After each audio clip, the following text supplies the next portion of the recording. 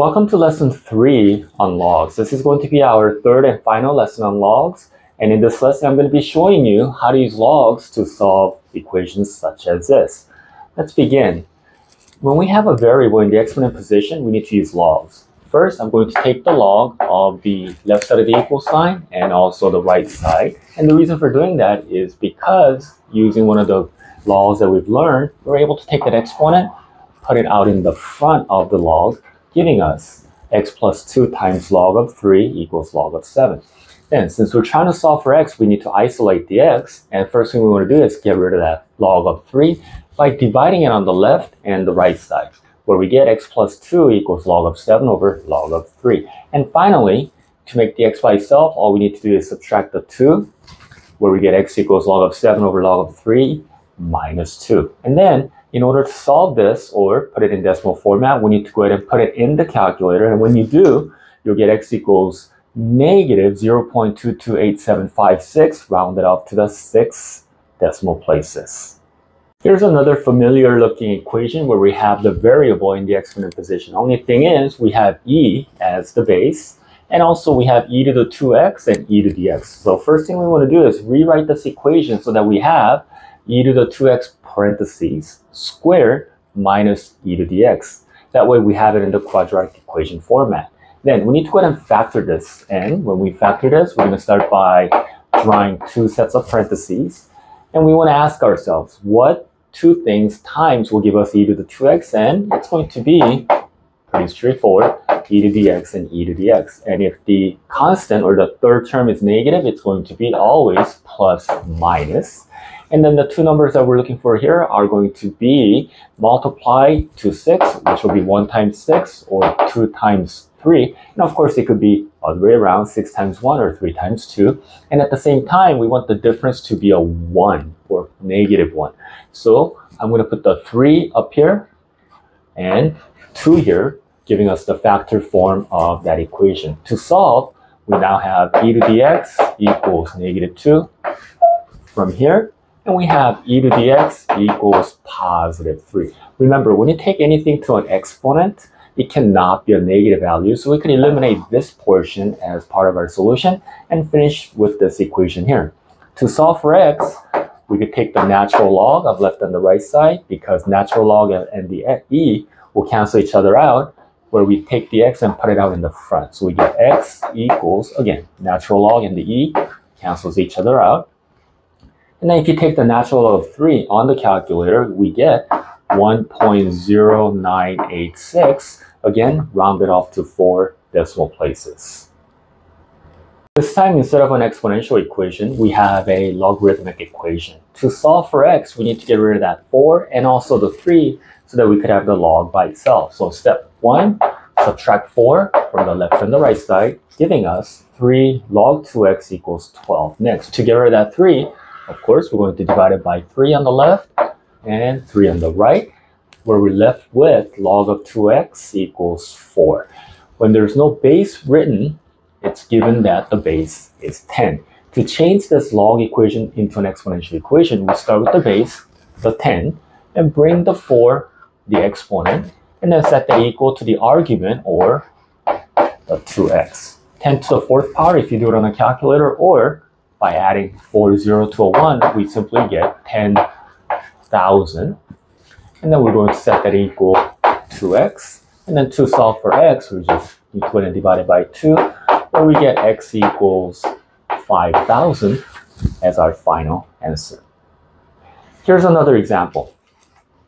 When we're given log of x plus 2 plus log of x minus 1 equals 1, we need to combine these two logs, make it into a 1 log before we can solve for x. The rule is this. If you have log of a plus log of b, it's equal to log of a times b. So here, that's what we're going to do. We're going to change this into log of x plus 2 times x minus 1. Once again, we're going to change this into an exponential equation where the base will be 10, because since there's nothing written there, we're going to take the 1, put it in the exponent position, and then set it equal to x plus 2 times x minus 1 Continuing with the simplification, we multiply this out. We get x squared plus x minus 2. Take the 10, subtract left and the right, giving us 0 equals x squared plus x minus 12. Factor this. We get x plus 4, x minus 3, where we get x equals negative 4 or positive 3. However, notice that if we take that negative 4, plug it into the original equation, right here, then we end up getting log of negative 4 plus 2, or log of negative 2. So remember, when you do logs, you cannot take the log of a negative number or a 0.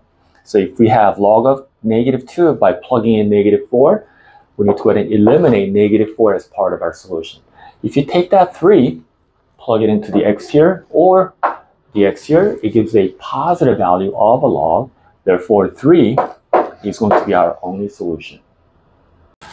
This time we have an exponential equation where the base is e, and whenever the base is e, you do not want to take the log. Rather, you want to take the natural log of left and the right side of the equal sign. And again, natural log in the e cancels out, or natural log of e equals 1, meaning we only have the exponent by itself on the left side. So we have 2x plus 1 equals natural log of 200. Continuing to solve for x, we're going to subtract by 1, so we get 2x equals natural log of 200 minus 1, where we divide by 2 on the left and the right. Once again, we get x equals natural log of 200 minus 1 all over 2.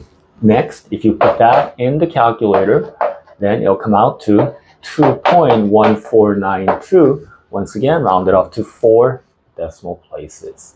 Here's another example. This time, we have the exponent as a variable on the left and the right side. Here, we could either take the log or the natural log, but I prefer to take the natural log. And the reason for that is it's 2 letters versus 3 letters for the log. So if I take the natural log of left and the right side, we're able to take that exponent, put it out in the front, and put it out in the front, where we get 3x plus 1 times natural log of 2 equals x minus 2 times natural log of 3. Notice the parentheses for both the 3x plus 1 and the x minus 2. Next, we need to go ahead and distribute the natural log of 2 in here and also the natural log of 3 in here. So where we get 3x natural log of 2 plus natural log of 2 equals x natural log of 3 minus 2 natural log of 3. We want to go ahead and isolate or bring everything with x to the left side and bring everything without x to the right side of the equal sign. Where we get 3x natural log of 2 minus x natural log of 3 equals negative natural log of 3 minus 2 natural log of 3. Oh, by the way, that's a natural log of 2 from the 2 right there. Now we're able to go ahead and take the x out to the front, or factor the x out to the front, where we get 3 natural log of 2 minus natural log of 3 equals, again, negative natural log of 2 minus 2 natural log of 3. Our final step is going to be dividing both the left and the right side of the equal sign by this, or 3 natural log of 2 minus natural log of 3, giving us our final answer of x equals negative natural log of 2 minus 2 natural log of 3 all over 3 natural log of 2 minus natural log of 3. So that is going to be our final answer. However, if you wanted a decimal answer, you could plug this, everything that's on the right side, in the calculator, which will give you approximately negative 2.9469, rounded up to 4 decimal places. This equation is similar to the second one I did. However, the difference is that we now have a 4x as the exponent instead of 2x. So I'm going to be using a substitution method for this particular question. I'm going to let the e to the 2x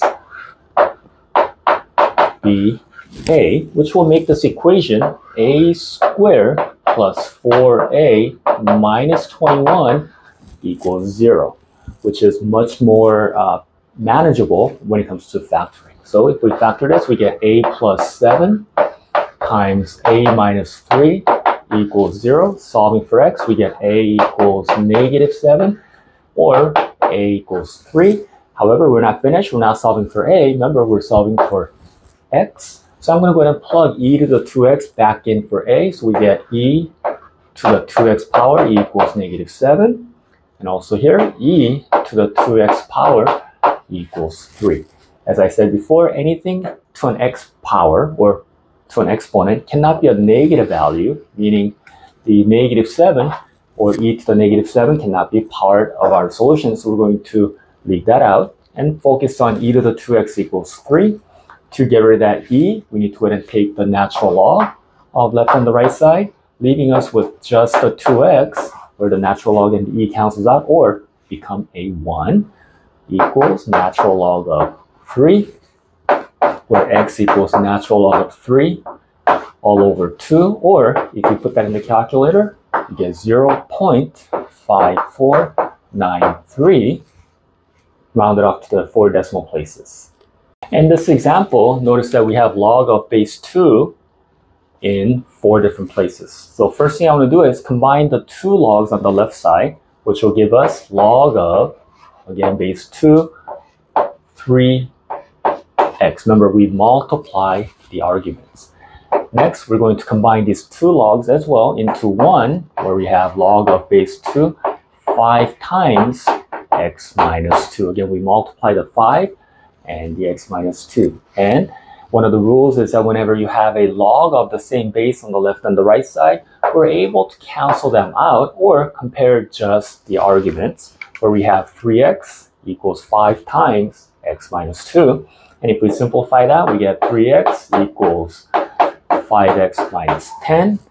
And then to solve for x, we go ahead and subtract 3x from the left and the right side, giving us 2x equals positive 10, where our final answer is going to be x equals 5. This time we have 2 logs with the same base of 5. However, we're subtracting instead of adding this time.